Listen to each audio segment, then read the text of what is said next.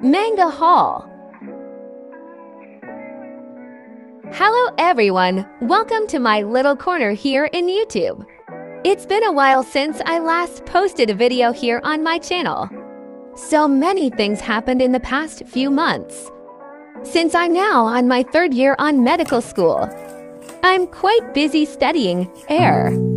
Finally, I'm now able to relax a little before school starts again.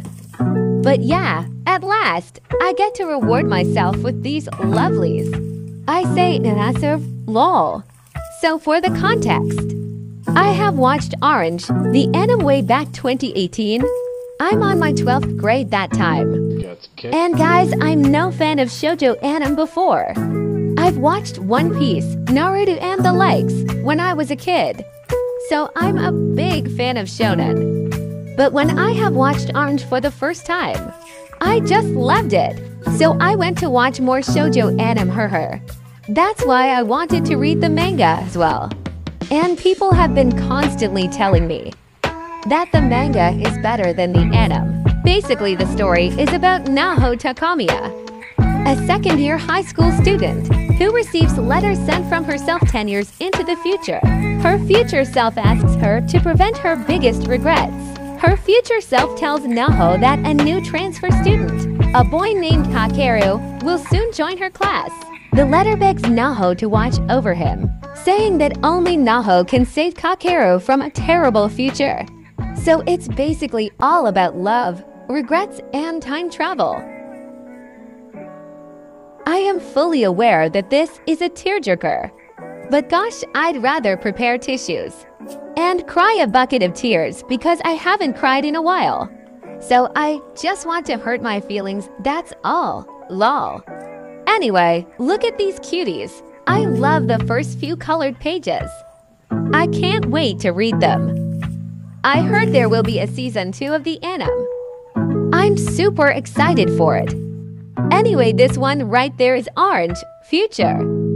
I got it from Isla Manga store.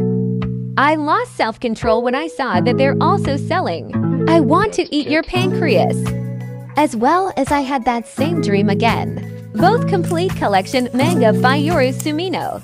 And yes, I've spent my entire book savings to get them both. That will be included on my next haul unboxing video.